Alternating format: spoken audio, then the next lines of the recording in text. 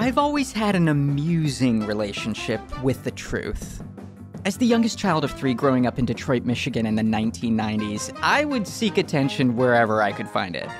I would claim to be deathly allergic to foods that I simply didn't like, or pretend to be friends with famous people I'd never actually met. Perhaps that's why I became a professional actor and fiction author. If I was gonna tell tall tales, I might as well have someone pay me to do it. Lucky for me, there are so many weird facts and stories out there with strange origins and explanations just ripe for storytelling. As Mark Twain once said, never let the truth get in the way of a good story. Or was it Maya Angelou?